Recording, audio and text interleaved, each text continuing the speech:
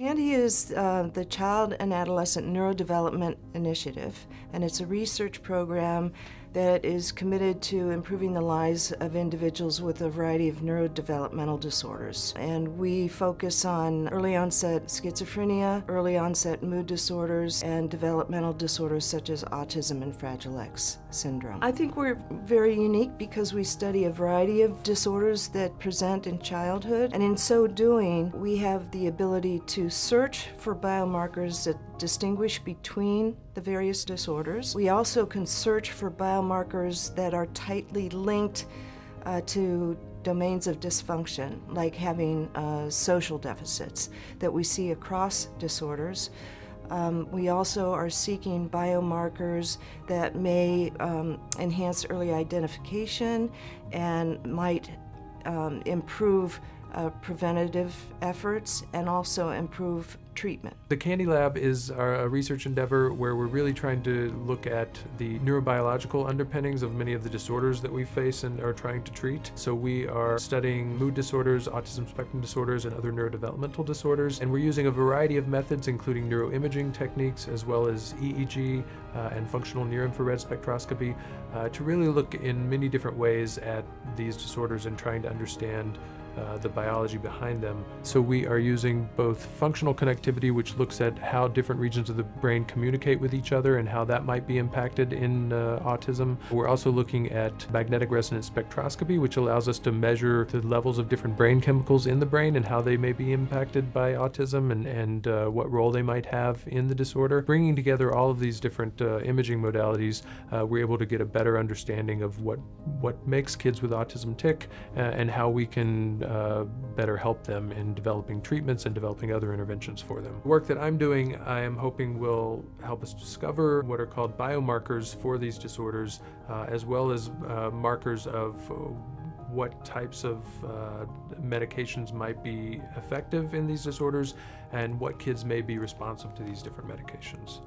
ECHO stands for Environmental Influences on Child Health Outcomes, and it is a study that's funded through NIH, and it involves 71 existing pediatric cohorts. So it's a huge effort, it's a consortium, and it's a collaborative effort. And the goal of ECHO is to really look at early life environmental exposures and their association with pediatric health outcomes. Our neurodevelopmental work uses a multimodal approach to try to understand brain function, brain structure, and brain connectivity to identify the correlates of behaviors and associate that with the neurodevelopmental pattern. Ultimately, we're looking for biomarkers. Biomarkers are biological observations that we can observe that correlate with behaviors. Biomarkers are very subtle. In order to identify these, we need very precise methods in order to elucidate these changes in comparison to normal developmental and age-related change. The better we can understand biomarkers, the better armed our patients are, our clinicians are, and our families are to try to optimize the outcome of their clinical experience. Neuroinformatics is a division of research that concerns itself with developing the information infrastructure for neuroscience.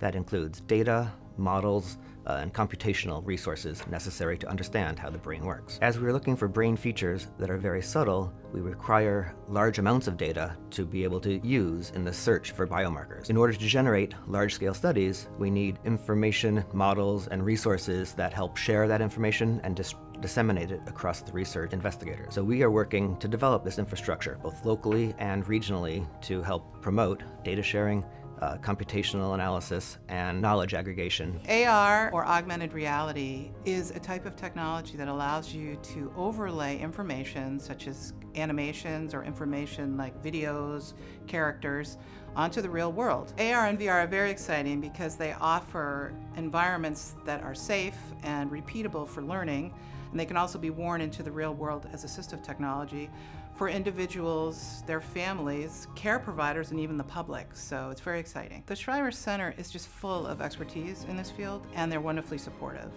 And they have this balance that they strike that ties together innovation and pioneering with day-to-day help for the families that they serve. So that's perfect for the kind of research that I'm doing that's very novel, pushing the state of the art, but the push that I'm putting into it is to move it into everyday practical use to support individuals. I see great promise in some of our research.